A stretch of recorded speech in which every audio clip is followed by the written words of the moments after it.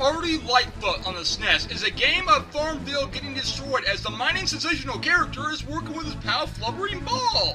You sit off the comfortable setting with peaceful music and see the confronting weasel rat. You want to smack around or eat him for the same meal. He wants you in. It has a freshness gameplay from all over, and it has many history outlooks like forest and comparing stars on an island of dark mist. You have it all in this short, fun platforming experience. The gameplay may be innovational to some and full of pussy fit, but it's very fun.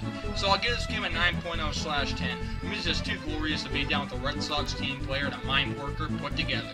Love the burrito, master!